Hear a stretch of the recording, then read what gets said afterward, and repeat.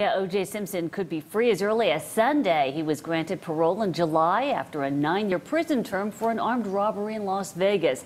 Tonight, his old friend Joe Bell says it's about time Simpson is released. We've maintained our friendship all the way through. At Galileo High in San Francisco, Joe Bell and O.J. Simpson played football on this field and ran track. Joe on the left, Simpson on the right. Joe says he's ecstatic his friend will be on parole.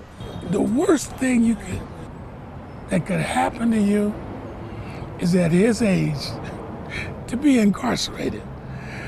So my prayer has always been that he would be released. Joe attended Simpson's wedding to Nicole Brown. Their families were close.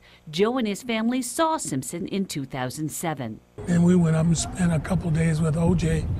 at his place in Miami.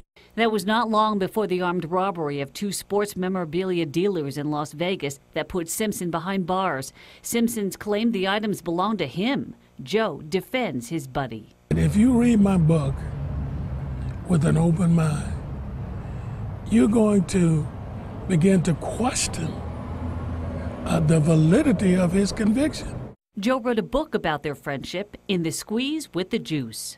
My son said it best, my son David. He says, "Dad, that O.J. is really something." I said, "What do you mean, son?" He said, "He's like a cat, Dad.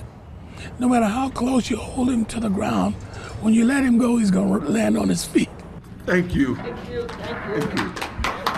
When Joe sees Simpson again, he'll advise him to steer clear of police. I want him to know that there's a difference when you're on parole.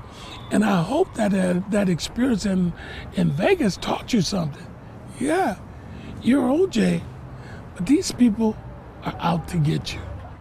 Simpson's attorney says the former football star wants to eat steak and seafood, get the newest iPhone, and enjoy the simple pleasures of life in Florida. On the Night Beat, I'm Sharon Chin.